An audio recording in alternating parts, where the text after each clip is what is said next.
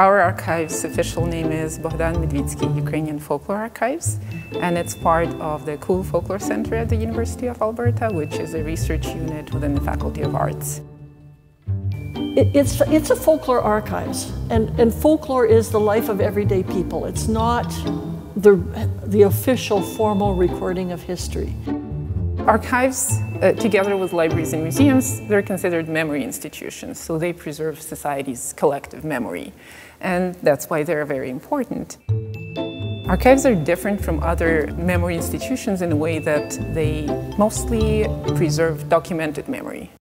In the history books, we know about Shakespeare, we know about Taras Shevchenko in the Ukrainian community, but there were many other small playwrights and many other small poets, farmers who wrote poetry just for themselves.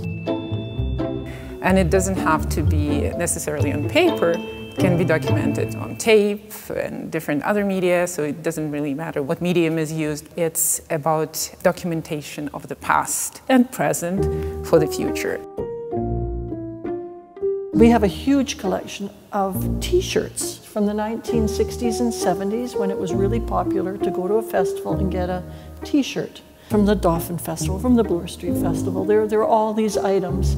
Everybody had a t-shirt that they wore. That's part of our heritage, our Ukrainian Canadian heritage.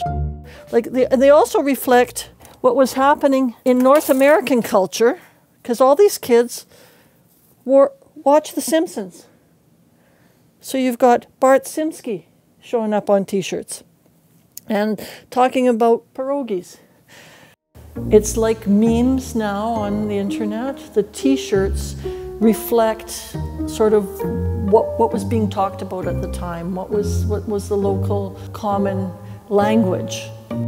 So, it's saying that, we acknowledge our identity, cultural identity, our heritage, our roots, but also we are part of the community here in North America, and we know what's going on here. We're not living in isolation.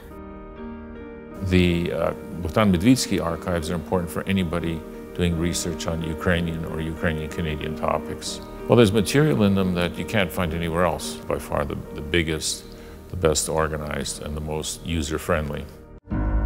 For archives, context is very important.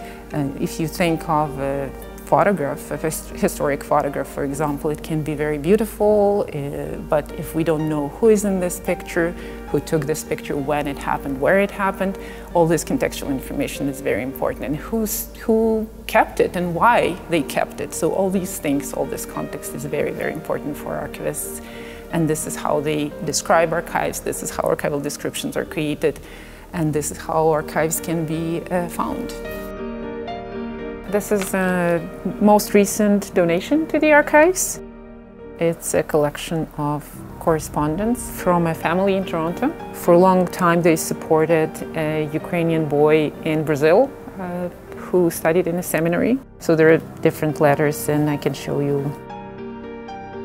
They tell a story about a family, about a person, about him becoming a Brazilian father, about hardships they had to deal with.